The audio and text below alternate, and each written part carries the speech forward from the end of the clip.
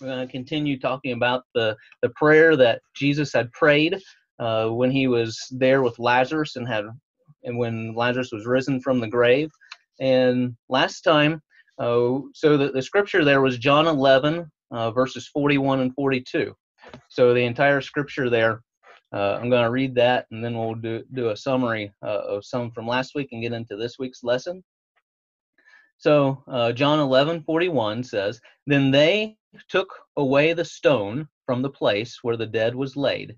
And Jesus lifted up his eyes and said, Father, I thank thee that thou hast heard me. And I knew that thou hearest me always. But because of the people which stand by, I said it, that they may believe that thou hast sent me." So from that prayer, we end up having, whenever we examine that, there are three things for us to consider. One is the situation of the prayer, which we spoke about last week. Tonight we'll talk about the specifics of the prayer, and then we'll talk about the sequel of the prayer, possibly next week. So the situation of the prayer we talked about within disease and sickness, that it doesn't matter who we are, that disease and sickness can come our way, that just because that we follow Christ doesn't mean that it's always going to stay away from us, that we can have sickness impact our lives. We also learned about the sorrow during death, and we saw how Jesus had saw Martha weeping. We saw how he saw the Jews nearby weeping, and we saw how Jesus wept himself. And then we also looked at those who were skeptics, those who doubted. Even Martha had doubted what Jesus was able to do, because we even hear her say, "The Lord, by this time he stinketh." So she believed that he was dead, which is true, he was, but that the Lord would not be able to do anything for him at this point. Even his disciples, before they got there, had skepticism of why they were even going. And then we learn about the people of Bethany who were there, and how they were skeptics of what would end up happening. So we read about these things that are going on. But tonight, as part two, we want to look at some of the specifics of the prayer. We want to note how this was a marvelous prayer that Christ had prayed, and he was here in the cemetery. We end up noting that there are 8 specific things that he had in this prayer. Now, I'll cover these quickly, but there were 7 things. There are 8 specific things about the prayer, but we're going to look at 7 of those things tonight. We're going to look at how Christ had prayed continuously.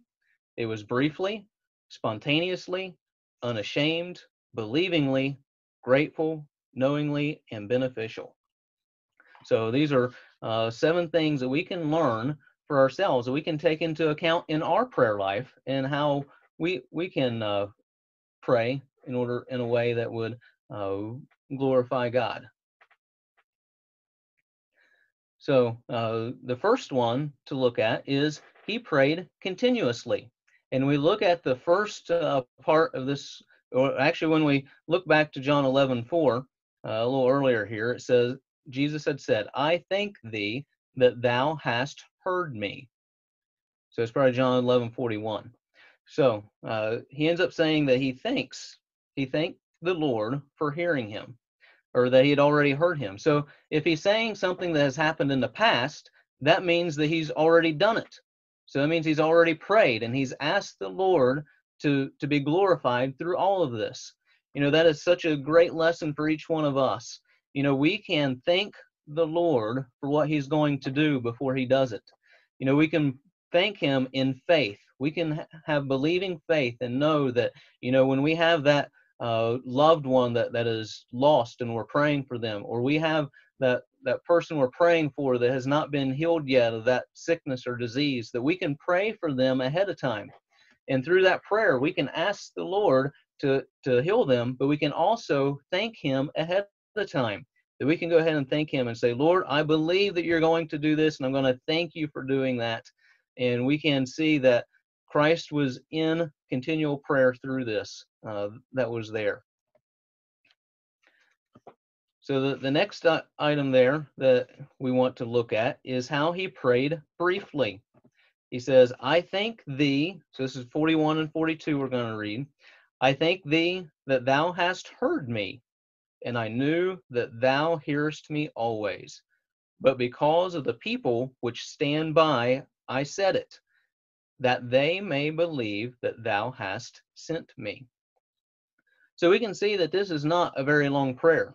And there's only about 36 words or so that's here that he had prayed. This was a public prayer that Jesus had prayed. It was in front of other people. And partly because of being in front of a lot of other people, he was fairly brief in his prayer instead of having a long, drawn-out prayer. And that's one thing that we want to consider, is that a lot of times, we want to consider we're in public and how our prayers are. That, there's different times. Sometimes they should be long, sometimes they should be brief. But to consider that, a lot of times we think of public prayers as being more brief, but then we keep that time to ourselves. That when we spend that quiet time alone with God ourselves, that is when we can be longer in prayer. That is that time of communion that we have with the Lord, that we can just sit or we can kneel before the Lord and just say, here's what's going on in my life. Here's the needs of my church family. Here's the needs of my family. Lord, these are the things that we would like to see answered that's going on, and to spend that time getting to know the Lord by just having that quiet time with him. And the way that we're able to do that is to spend that time with him, just like we sang tonight with Sweet Hour of Prayer. That is a prayer that when we're alone with the Lord by ourselves, that we're in our prayer closet talking to him, that is when we spend that time with him. We want to remember that short prayers are not necessarily bad prayers, because there's times to do long prayers and times to do short ones. But some do indeed pray short prayers because of possibly their spiritual dedication. Just how much do they spend time with the Lord in prayer already? So sometimes people pray prayers because they're not really talking to the Lord any other time, and that's the only time. Sometimes I know people may pray a long time in front of other people because they haven't done that. So we can't really judge somebody's spiritual maturity based on how long or how short that they pray.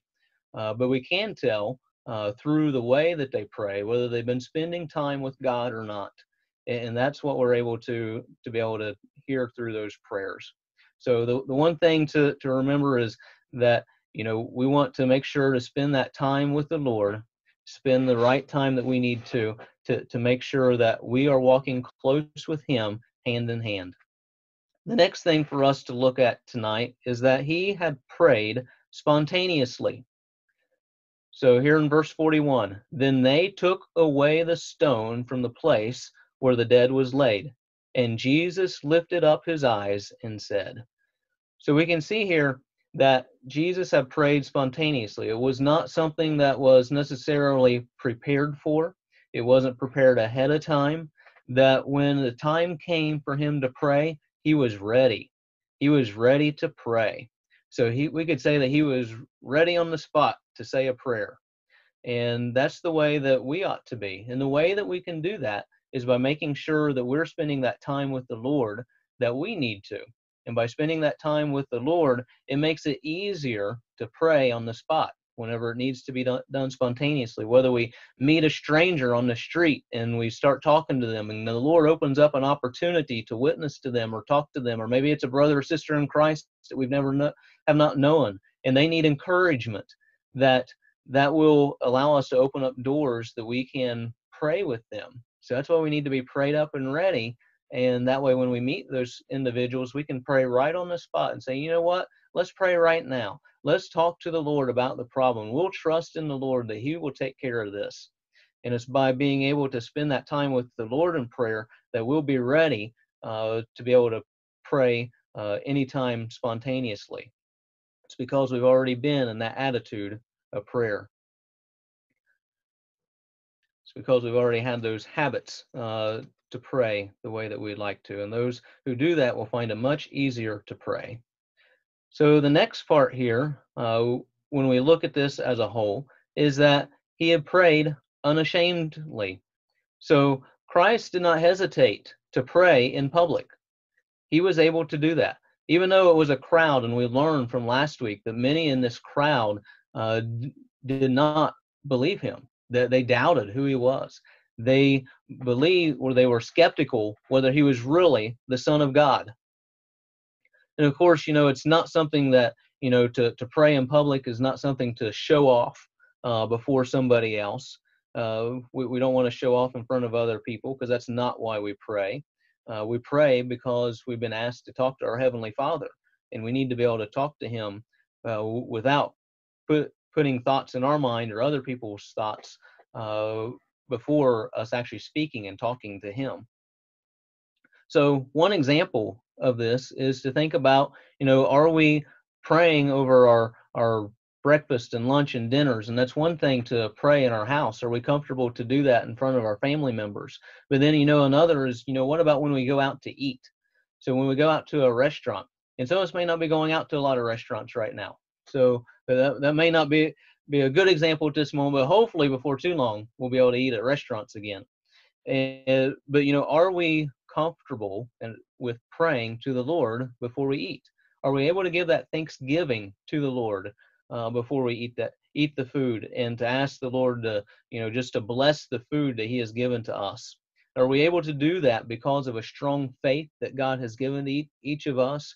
Or do we have a fear of being embarrassed, and we decide not to pray inside a restaurant because of that? We need to make sure that we are not ashamed of the Lord. And, it hasn't happened often, but, I do remember one time when I was a teenager, I had several friends who were Christians, and we would go out to eat.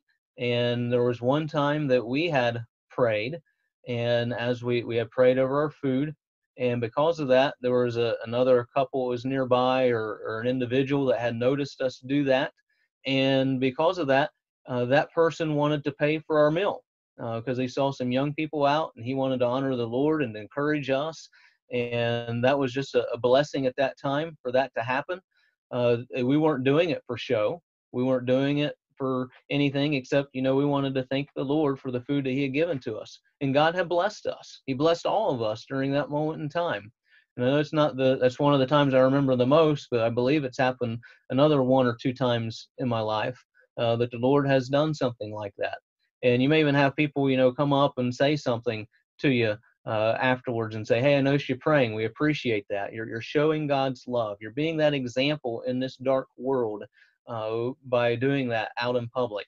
So are we ashamed, or we have a strong faith and say that, yes, we're willing to do that? The next item to look at is that he prayed believingly. So in verse 41, it says, "I thank thee that thou hast heard me."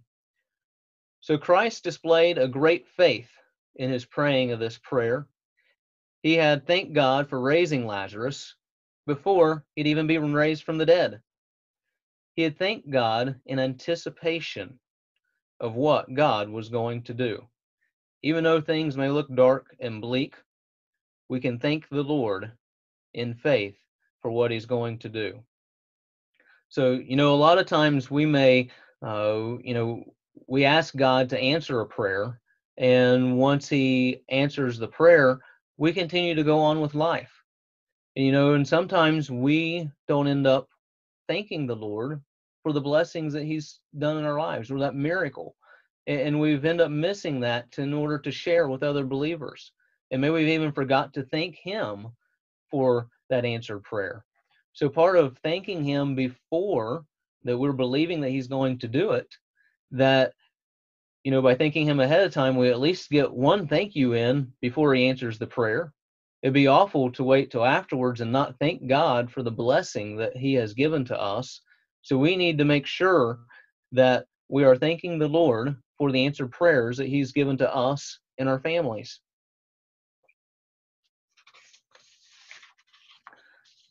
The next thing is that he had prayed gratefully. And this is in verse 41. There's three short words. It says, "I thank thee." Gratefulness began this prayer in the cemetery. It's a good thing for us to begin all of our prayers with gratefulness, that we're able to be grateful for what the Lord has done for us.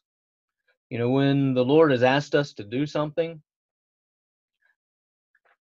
we want to make sure that we are being grateful for the things that we anticipate Him doing. Not only just to be thankful, but grateful for those things. If we're not grateful for God and what He's done for us, if we're not grateful for how Jesus died on the cross for us, that we begin living our life in a way that we start to forget about what Jesus had done for us, that God will see that we are ungrateful. And becoming ungrateful means we are actually bringing dishonor to God. And none of us want to do that. We want to bring God honor. We want to give Him the thanksgiving. We want to give God what He deserves. And we need to be grateful for all that He's done for us so we don't ever dishonor Him. The next item is that he had prayed knowingly. So in 41 and 42, it says, I thank thee that thou hast heard me, and I knew that thou hearest me always. So the aspect that we see here is that Jesus knew that God always heard him. We need to remember that. There are so many times we pray, we may be going through those deep, dark trials, and, we may wonder, Lord, where are you? Lord, why am I going through this time? Why are these troubles happening to me? But right here, we see a promise, and it says, and I knew that thou hearest me always. Every time that we spend time in prayer, God hears us. It doesn't matter if it's one of us praying or many of us praying, or, there's believers all over the world, and there's got to be prayers going up all at the same time. But even amongst all of those prayers going up to heaven, God hears every one of them. And not just every one of them, but every time.